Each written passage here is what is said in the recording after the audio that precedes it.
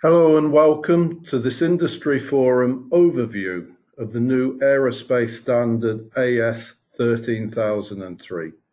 This standard was written by the Aerospace Engine Supplier Quality Committee, AESQ.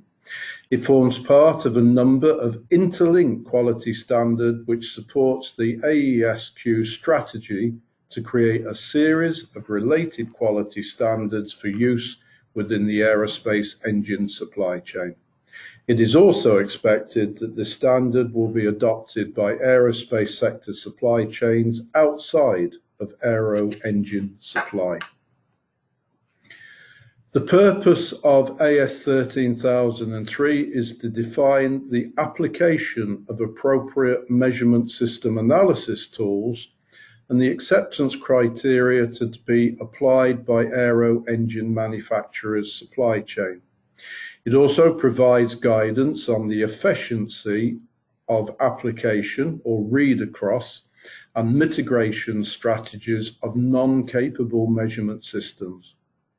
AS 13003 was published to gain agreement on measurement system analysis acceptance criteria. The aerospace industry is highly reliant on the inspection and measurement of parts and assemblies to ensure that they meet drawing requirements. Ensuring that the measurement systems are capable and repeatable is vital to the inspection process.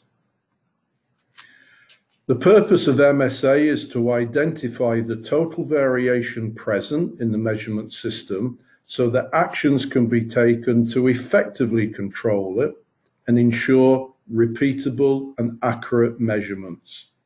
So when considering measurement systems, we have to consider the measurement device, the people making the measurements, the parts to be measured, and the environment.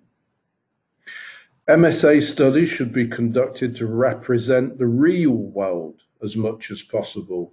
For example, the range of appraisers, parts that cover the whole specification, standardized measurement methods, and the normal working environment. When we make a decision about whether a component is good or bad, we have three opportunities to make a wrong decision.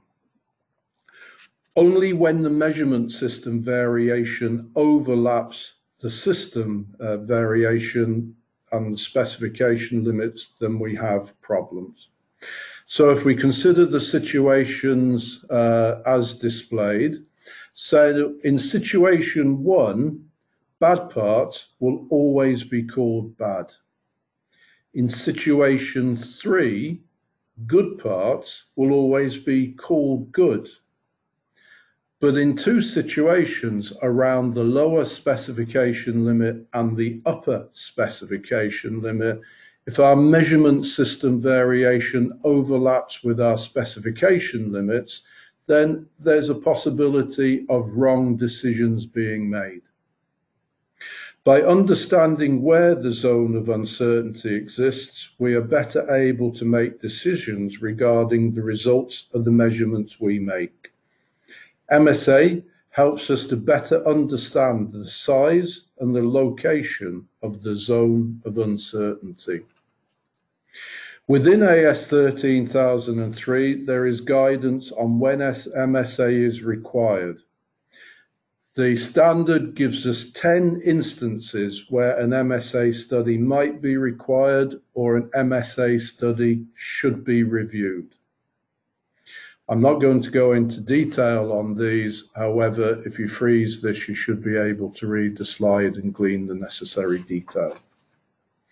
When dealing with measurement, we have two types of data that we have to manage. First type of data is called variable or continuous data, and it may take on any value within a finite or infinite interval depending on the resolution of the measurement system used to capture that value. In simple terms, if you stand on your bathroom scales in the morning and weigh yourself, the figure that the scales returns to you is variable data. You can stand on the scales a number of times over a number of weeks and it will return slightly different values every time. So on the graphic, we're demonstrating here 20 different parts with 20 different measurement results. When we consider variation within measurement systems, there's two main sources of variation. We can group these into what is known as location and spread.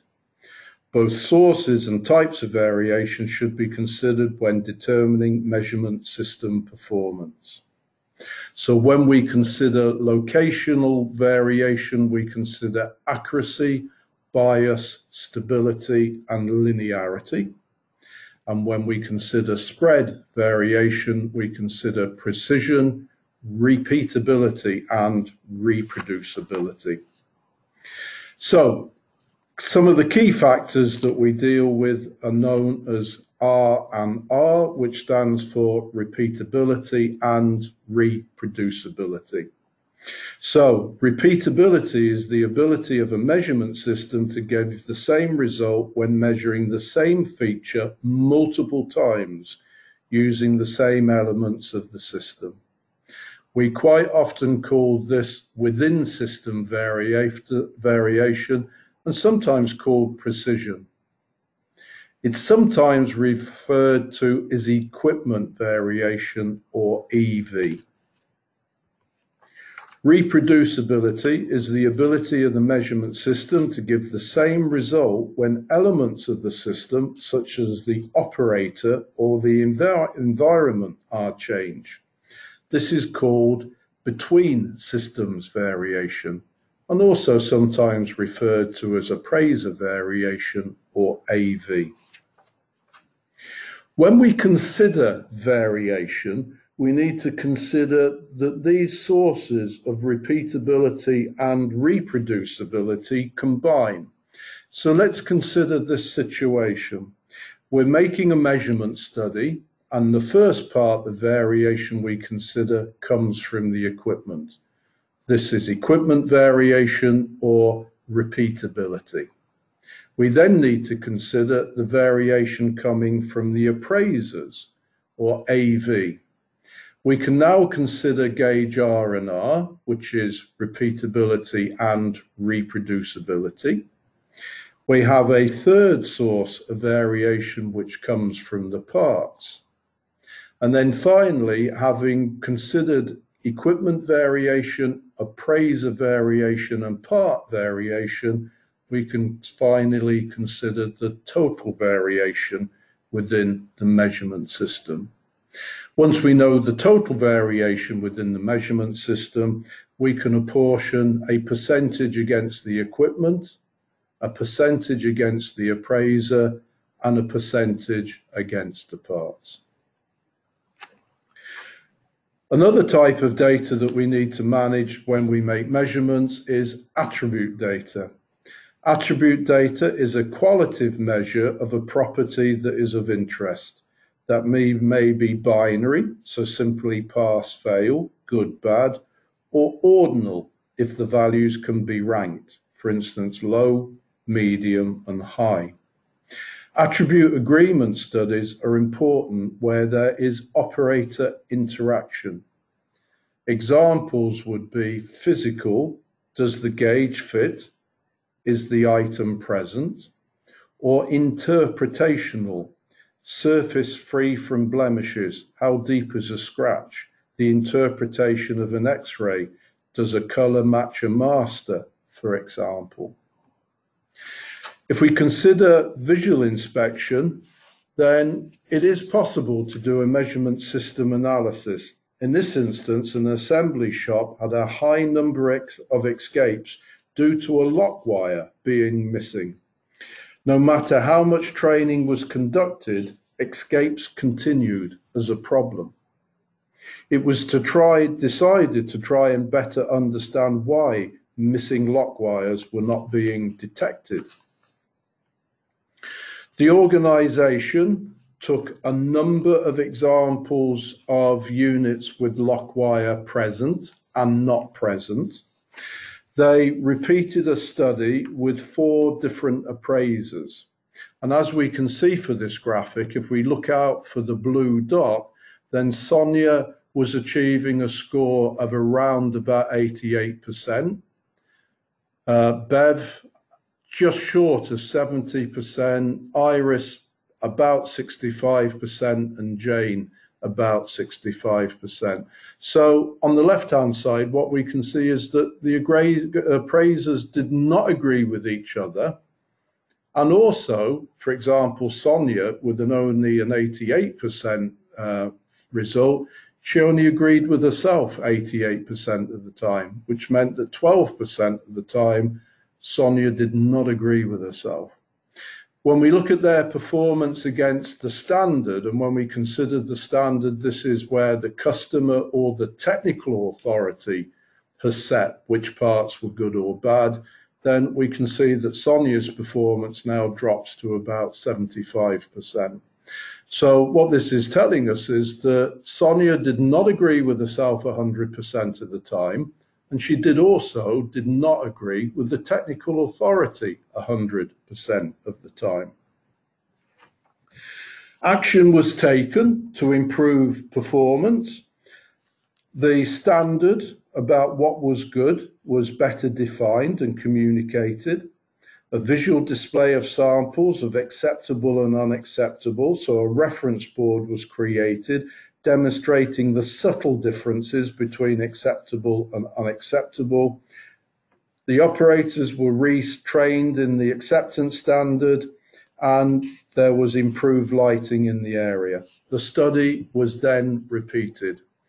What we can now see is that Jane, Sonia agree with themselves 100%, and in this instance, Andy was added to the study. He was a technical expert, so he was used as a benchmark. But more importantly, the appraisers also agreed with the standard. So when we consider that visual inspection should be a straightforward activity whenever we are making decisions based on people interpreting situations, we can gain variation. Within the field of MSA, it's these types of decisions that are often not considered. So to summarize then, measurement system analysis is a statistical study of the variation present in a measurement system. Variable studies are conducted when the features are being measured with a device that returns a definitive value. Attribute studies are conducted simply to determine if the feature is good or bad, or when a definitive value is not required. By understanding the variation present in the measurement system, we can determine the variation in the present in the features being measured. By understanding the variation present in the features being measured, we are able to compare this variation with the specification and the tolerance attached to the feature, and hence decide which features are conforming and non-conforming. AS13003, a new aerospace standard created by the AESQ with the target of creating a common aerospace sector approach for measurement system analysis. For further information on AS13003, please contact Industry Forum. Thank you.